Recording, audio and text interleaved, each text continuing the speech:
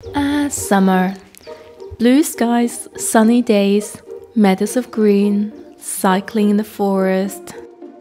What a great time to enjoy the outdoors. But what if you have the personality of an indoor cat? Well, balconies can be a good compromise between the outside world and home. But there's a problem. Despite the good view and abundant sunshine, I rarely spend time on my balcony. Because you see, this is what it currently looks like. The tiles are cold and dirty, the balustrade is artificial and cold looking. It has essentially become a spot for storing extra outdoor furniture and dying plants. So let's change that.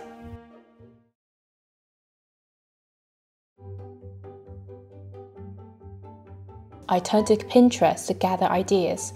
I managed to narrow my ideas down to 3 options. First, creating a black and white tiled space with a bistro table, metal chairs and clay pots. And then the second option I had was to cover the entire terrace with grey wooden patio furniture, so it feels really organic and soft and warm. And then my third option is to make it feel as natural as possible by covering the space with green grass. So then to see how the different materials, colors and my existing balcony furniture might fit together, I measured the space and modeled it up in 3D on my computer. So now with a model in place, I could test out different ideas much faster, so I don't waste time and money buying things which don't end up working well together in the end. And I think actually this is a step that a lot of people kind of skip out on. This is where my design background now comes in handy. And so in the end, this is what my design looks like. First, I added some natural privacy screens all around the balcony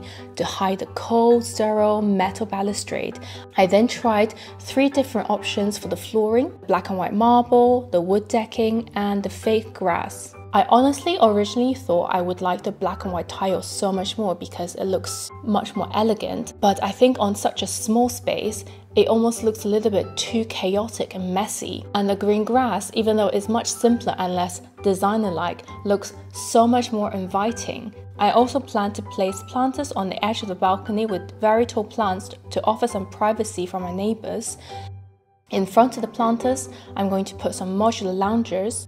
On the opposite end of the balcony, I'm going to put some small bistro tables with 2 round chairs, providing a spot to sit and drink.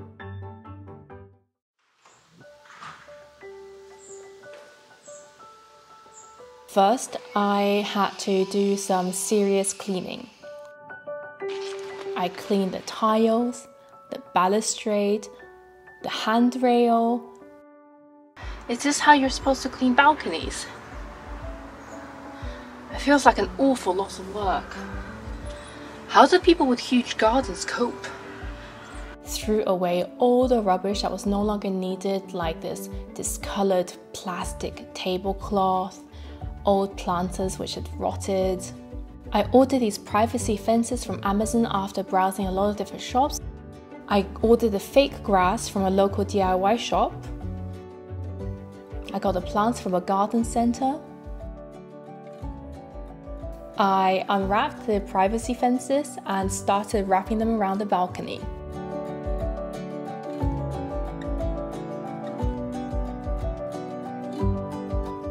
To secure them in place, I used plastic cable ties. I had to use quite a lot of them to adjust the height of this railing because it kept wanting to dip in the middle. Next, I laid down the fake grass.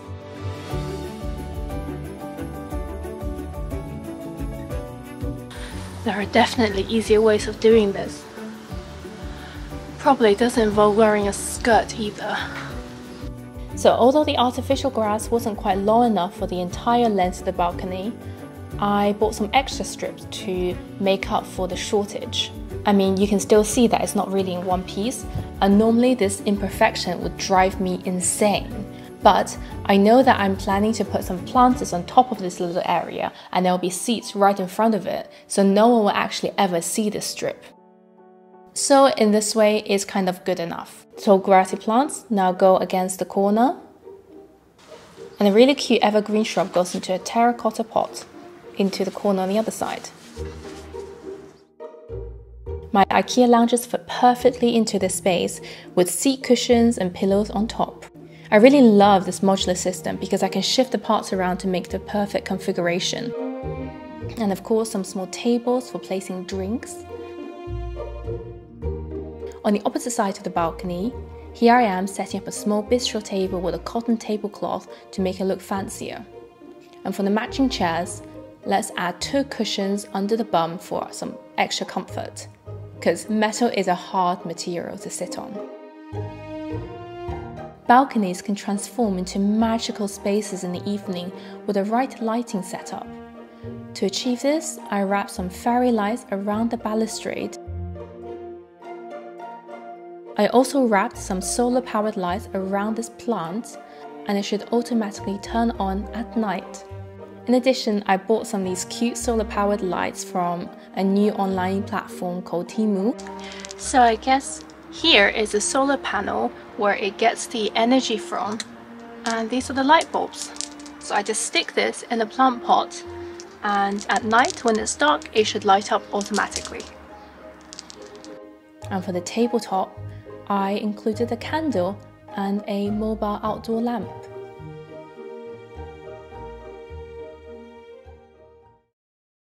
Here are the results. The balcony has now been transformed into a place to sip and enjoy my coffee, work on my laptop so I can create more videos for you in the future, an area to relax and sunbathe,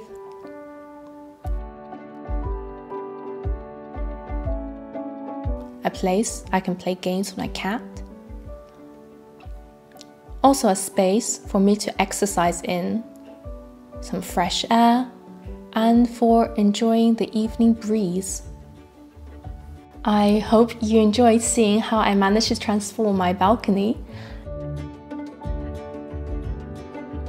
Some subscribers have asked me whether I give virtual design consultations, and the answer is yes, I do.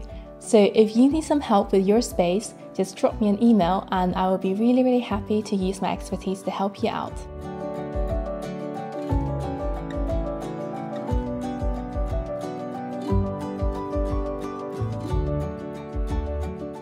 Until next time, thank you for watching.